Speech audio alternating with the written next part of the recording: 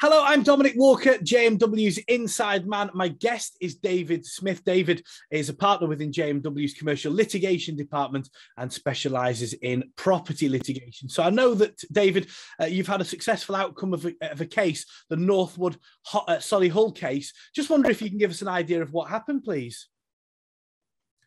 Yeah, it's been quite a long-running thing, but basically a tenant was arguing that a Section 8 notice, which is served on tenants with rent arrears to ask them to leave, wasn't properly signed because it was served by a company, and it had to be signed then, therefore, by a director, witnessed by somebody else. And they also tried to say that the tenancy deposit, which is that these are required to be protected by law, was not properly protected, and so that they were in, because the certificate that goes with it had to also be signed supposedly by a director before a witness, and therefore they were entitled to 3 times their deposit back.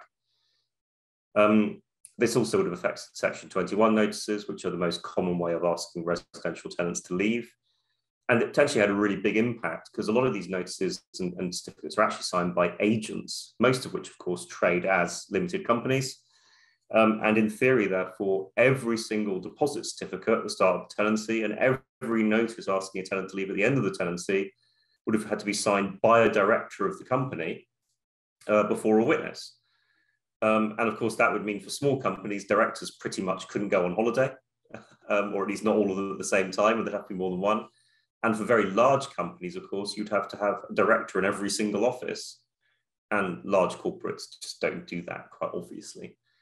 And so it would create quite substantial practical difficulties. I mean, above and beyond this immediate case. And then, of course, there was the historic problem in that there are lots and lots of tenancies out there now where the deposit certificate is not signed in the way that this case, or the tenant was arguing it should be signed. They have to be served within 30 days, otherwise the tenant can make a claim for up to 3 times their deposit. So you would have potentially hundreds, I say thousands, tens of thousands of potential claims for tenancy deposits, which could quite possibly have driven some agents, some landlords straight into bankruptcy, given the potential number of claims that they might have had to deal with. So it was potentially quite a big deal if we hadn't managed to successfully win the case. And you did successfully win the case. So what does it mean for landlords now? In a sense, the position is restored to what it was before. Obviously, a sole landlord can sign their own notices and certificates. That's not an issue. A limited company landlord or a limited company agent or an agent trading as an LP, any person who is authorised to sign can sign a deposit certificate and a Section 8 notice. So that basically means not the office tea boy, not the cleaner, but someone whose job function or role involves signing of notices and is authorised to do so. You don't need a board resolution or anything complicated. They just need to be in a role that authorises them to do this, and they can sign those notices and certificates. So it's kind of trying to simplify. I mean, there was a lot of argument about, how companies can act. It got a little bit. I mean, the other side used the word metaphysical. I don't like to go quite that far, but it certainly got outside the sort of the realms of the norm, in that people were talking about, is a company a real thing, and how does a company act? Because obviously it doesn't act for itself because it's a virtual entity. And we got into quite an extended discussion of all of this. But the reality is that companies act through people. And they act through people who are authorised to act for them. And that's not just the directors of the company, that's all sorts of people in a company. Otherwise, large companies wouldn't be able to operate at all.